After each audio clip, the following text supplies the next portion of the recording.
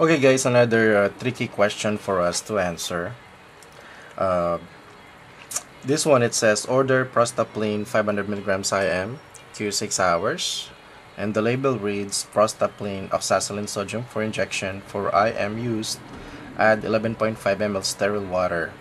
Water for injection USP, and each 1.5 ml of solution contains 250 milligrams of oxazoline.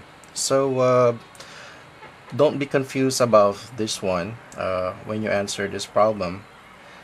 About this statement, for IM use, add 11.5 ml sterile water for injection USP. Okay, because this bottle is already reconstituted. 11.5 ml is already mixed. Okay, it's already mixed with the milligrams of this medication or of this drug. So we could start answering this problem now. Order Prostaphlin 500 milligrams. Okay, 500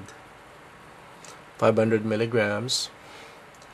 IM Q6 hours, and the label, it says there. Okay, so that's our order divided by what?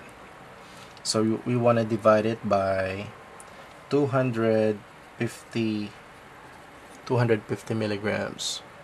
250 milligrams over what? 1.5 ml, because in 1.5 ml you have 250 milligrams of this medication. So 250, okay, 250.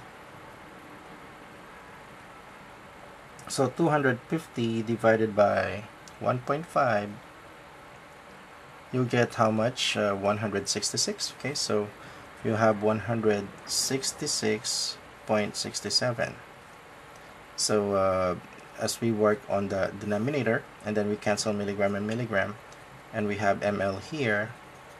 Now 500 milligrams, okay, 500 milligrams divided by 166.67, and that is equivalent to 2.99. Or if we're going to say 500 milligrams divided by 167, so we would get 2.99 ml,